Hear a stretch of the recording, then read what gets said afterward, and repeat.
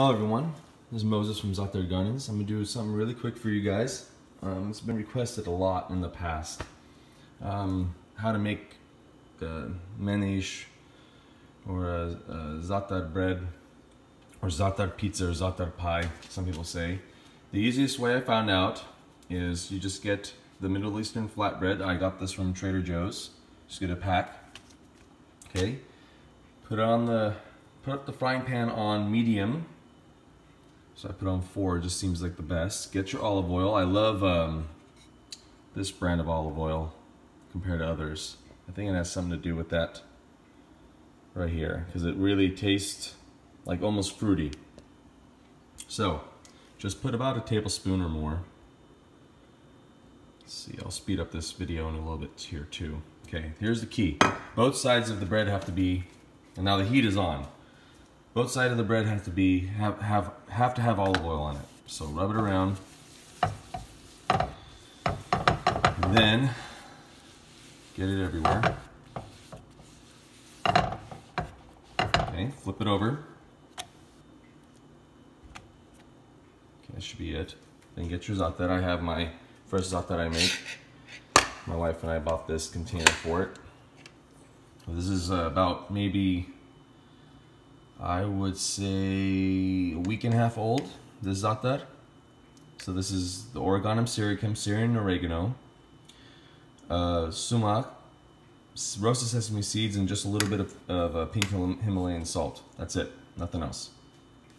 About a heaping tablespoon over. And then you want to, or maybe a little bit more.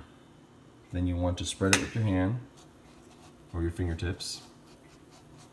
I don't go to the edge. Some people do. I don't want it to fall over and make a mess. Okay, there's already olive oil. If you remember, I rubbed it on the frying pan.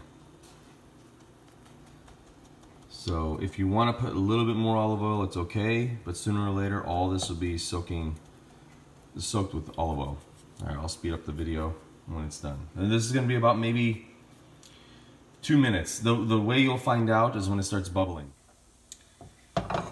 Just stir it around in the frying pan occasionally.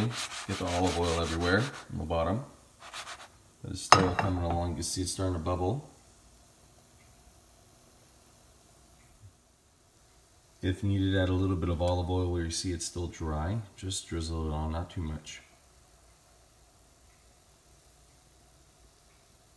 Not too much.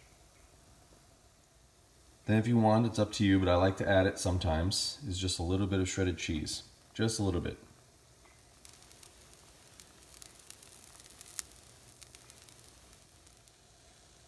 Then when you start seeing it bubble up, like it is right here, it's when it's telling you it's about ready. And there we have it.